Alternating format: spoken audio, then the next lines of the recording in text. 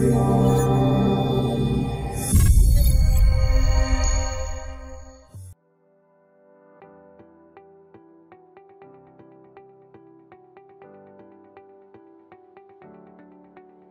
from YASH Technologies. Myself Shailaja, and it gives me immense pleasure to present a demo on digital asset management by leveraging SAP Intelligent Asset Management.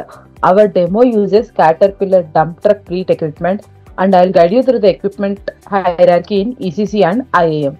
The seamless integration between these two systems and the various sensor data we collect to monitor the asset health information.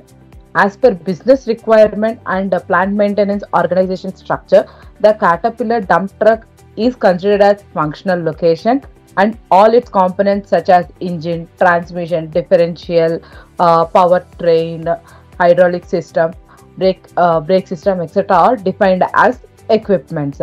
The same equipment hierarchy replicates automatically in IAM, as you can see here: engine, transmission, differential, hydraulic system. Defining the equipment hierarchy with sub-equipment models unleashes IAM's capabilities and helps to identify failures at the lowest level of equipment. Also, we monitor or measure the asset health information for equipment engine assembly through different sensors or indicators like chromium, silica, ferrous for SOS, indicators from Caterpillar's WIMS, filter cut or magnetic plug for workshop analysis, and oil top-up or fluid top-up details. We also assign sensor data to other equipment such as transmission, powertrain, hydraulic system, brake system, etc. in the same way. These indicators allow us to read real-time sensor data from the equipment. IAM enables collaboration between all stakeholders such as OEMs, manufacturers, service providers, etc., which enables sharing of real-time information such as notification, failure modes, analytics, work orders, spare parts, etc. This helps get an immediate response during equipment downtime.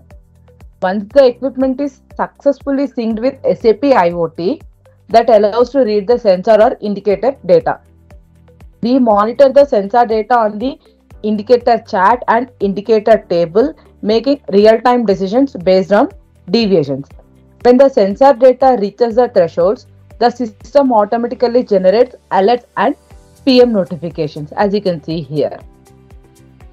For the PM notification, an external number will be displayed on IAM, and through this number, we can search for the notification in ECC.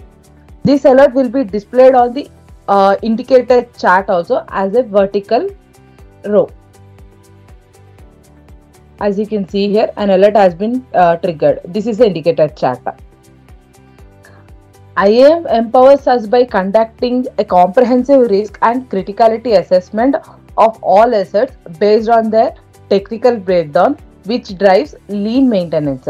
Risk and criticality is a process to identify potential risks and hazards, their consequences on the asset, and calculate risk scores based on different categories. Risk and criticality assessment will be performed on the asset based on the failures that were impacted on different categories such as environment, production, safety, etc. Each impact will be measured with a scale that generates the final risk and criticality score. Based on the risk score, we perform either corrective maintenance activity or FMEA, etc. So here the overall risk is 869, and it is suggesting us to perform a FMEA. FMEA suggests actions to either eliminate or reduce potential failures from occurring. Risk priority number score will be generated based on the failure mode, causes, and effects. Based on the RPN score, the reliability engineer creates recommendations to perform preventive or corrective tasks. So here the risk score is RPN number is 504. So the reliability engineer recommended us to do a corrective task. Finally, the required information or alerts can be pushed to management dashboards for better visualization and decision making. Thank you for your attention, and now it's open discussion for any clarifications.